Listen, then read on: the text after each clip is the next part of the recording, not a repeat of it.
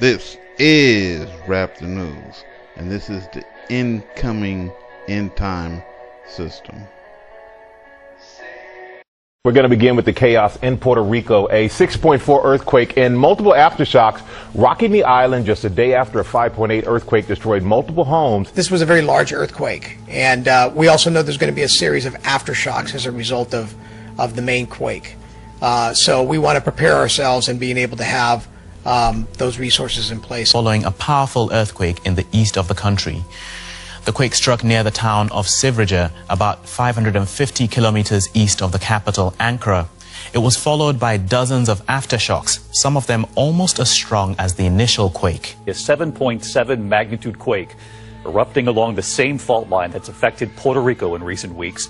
The epicenter between Cuba and Jamaica, and you can see the school children here in Kingston, Jamaica, hiding under their desks. Hundreds of aftershocks have been reported in the area, and there might be more, so people had to stay in emergency shelters. Emergency shelters were set up in schools, in sports halls, and mosques. So this is where many people will spend the night. Experiencing very strong shaking. Wow. I think we need to get under the desk. All right, we're going to go to break. We'll be right back after this. Wow.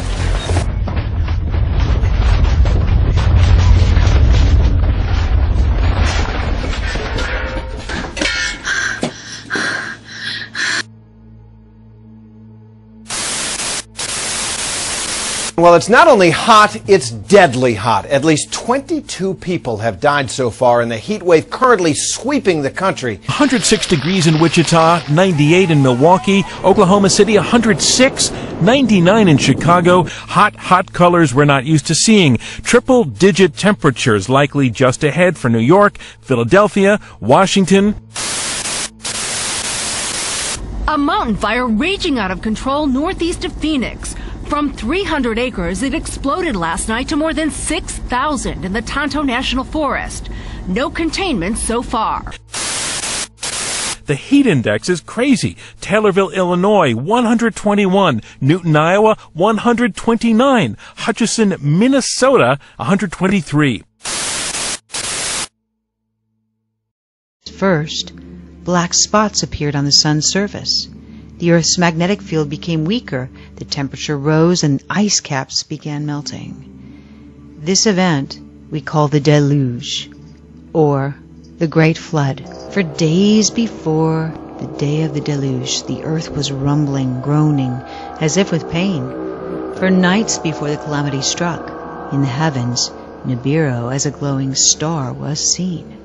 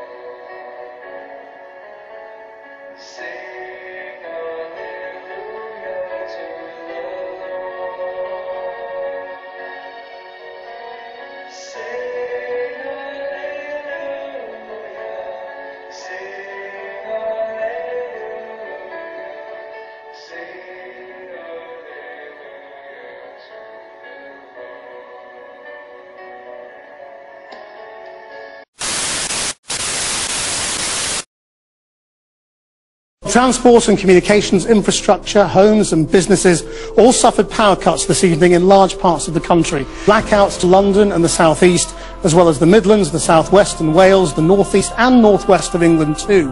Let's go first to Anya Pop for the nationwide picture. Well, what's happened? Up and down the country there's reports of the power going out for minutes and longer.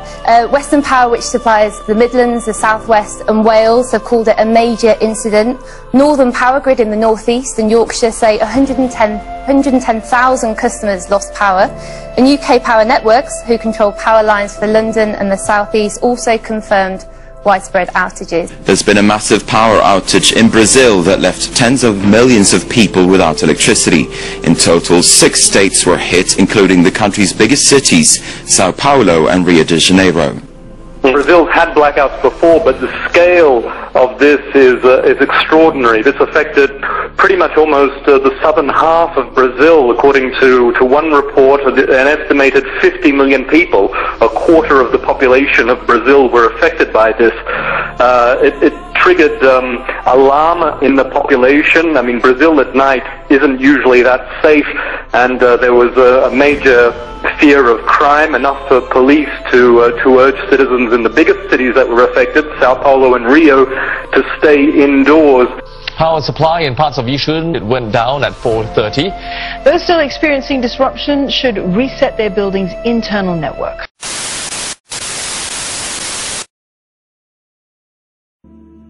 Nibiru is also called the Destroyer in the Colbrin, which is an ancient gospel found in Scotland that was omitted from biblical text, much like the Dead Sea Scrolls were.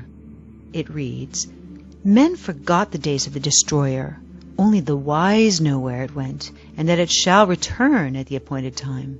The Destroyer, its color, bright and fierce and ever-changing, was an unstable appearance, a fierce body of flames.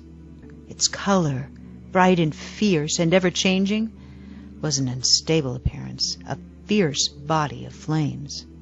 Its color, bright and fierce and ever-changing, was an unstable appearance, a fierce body of flames. And that it shall return at the appointed time, and that it shall return at the appointed time." It reads, "Men forgot the days of the Destroyer. Only the wise know where it went, and that it shall return at the appointed time. The Destroyer, its color, bright and fierce and ever-changing, was an unstable appearance, a fierce body of flames."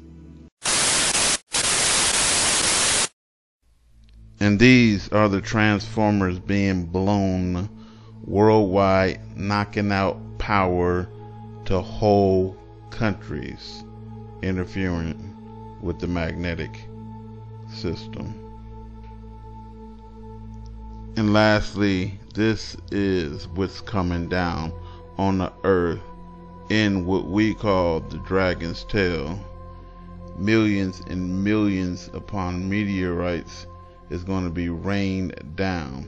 They cannot explain what is going on right here, but if you would actually read Revelations, if you would read the Bible, period, you would know that these meteorites in the end time is going to be rained down during the Gog and Magog war, and these are coming in blazing hot.